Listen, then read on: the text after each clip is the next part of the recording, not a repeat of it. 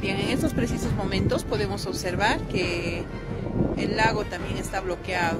Los habitantes de los diferentes lugares, pobladores de las orillas y de los UROS han bloqueado el lago, no permiten que pasemos las lanchas. Acá podemos evidenciar, no permiten, amenazan con lanzar piedras, con flechar. Realmente es una penuria la que atravesamos los que necesitamos viajar realmente. No podemos salir de la ciudad de Puno. Existen dos salidas, la otra salida alterna es la salida de los UROS, también está bloqueada.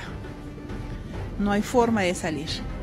Las personas que necesitamos recurrir al trabajo, algunas personas tienen que viajar con urgencia a la ciudad de La Paz y no podemos salir de la ciudad de Puno. Realmente las autoridades deben poner atención a esas necesidades.